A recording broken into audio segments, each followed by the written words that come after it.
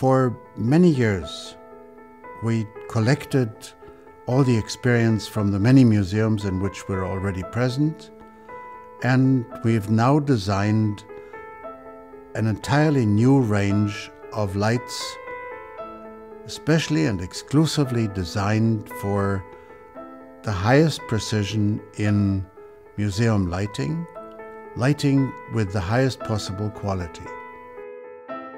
Bavarian National Museum has a variation of exhibits, from sculptures, the murals, paintings, weapons. Together with the architect, we could bring out the best. We had a mix of tools, so we always had the right solution to any problem which occurred. We offer with our optics and our technology some very distinct tasks that are also of great benefit for precision lighting in museums. Tuning the light beam for the frame, for the painting on the wall. When the wall is almost white, and it has to be this color because it was built like that and it's a historical building. But at the same time the painting is pretty dark and it has to be brought up. If you need the cleanest light and shadow shaping, then these attachments offer perfect and easy-to-use solutions.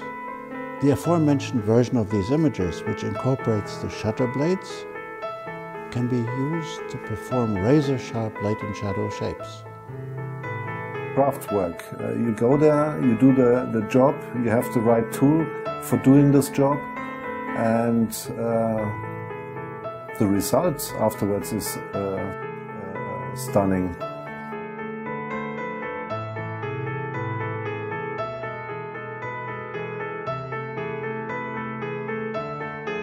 This gives you the even light distribution. This is just moving this ring here.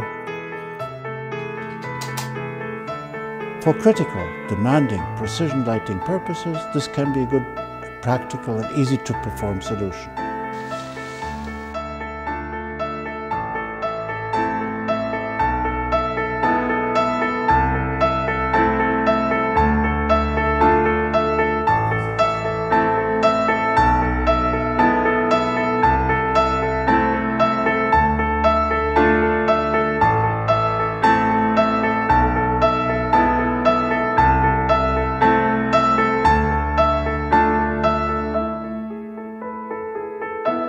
We opened doors in the Hermitage, not because we did Musée d'Orsay or we did the National Museum, but we had the right solution, the right tools to create a totally different atmosphere.